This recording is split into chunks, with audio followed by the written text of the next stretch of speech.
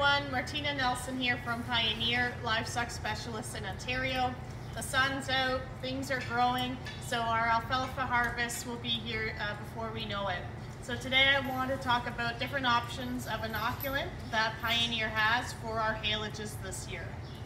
Before using an inoculant, we really want to ensure that our bunk management, our tower or silo is really well done. And with that, what we create is a nice environment that's anaerobic. That means there's no air in that system, and that's where our inoculant will work.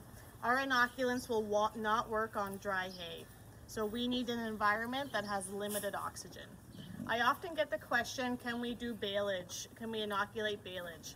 And the answer is, as long as we're making an environment with limited air, so putting lots of plastic around, having nice tight bales, then yes, an inoculant will work in that situation. For haylages, we have two different categories of inoculant depending on what crop it's being used for. So if your stand is mostly alfalfa, so visually 80% or more, we have two products available. The first one would be 11H50.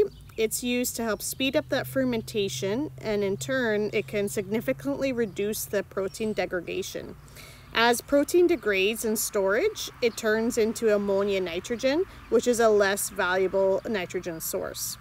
The second option for alfalfa stands is 11AFT, and this product will do three things. It's going to help ferment the alfalfa faster, so we're preserving more sugars and degrading less protein.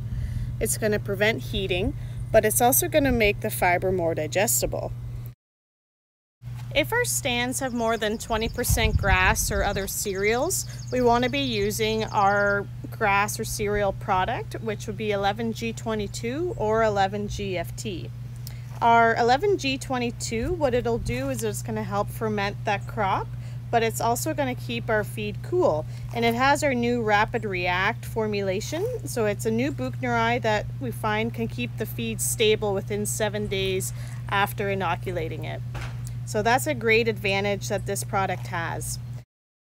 The second option for our grass or cereal stands is our 11GFT, and this is similar to our 11AFT. It's going to help ferment the product, it's going to help keep it cool, but it's also going to make that fiber more digestible, having the ability to lower our feed costs by reducing the need for bypass protein supplementation. Some of the best opportunities for these fiber technology products, again that's our 11AFT and our 11GFT, is on first cut when we have a delayed harvest.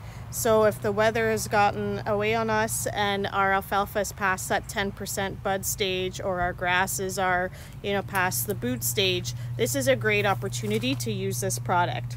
Or on second and third cuts, our environment, the growing environment is naturally, it tends to lead to lower digestibility in our haylages. So that's another great opportunity for that product. So those are our options for haylage inoculants in our Pioneer lineup. Finding the right product for your right acre is so important to get the best return on your investment. So talk to your local Pioneer sales rep if you have any further questions. Stay safe everyone, and happy harvest.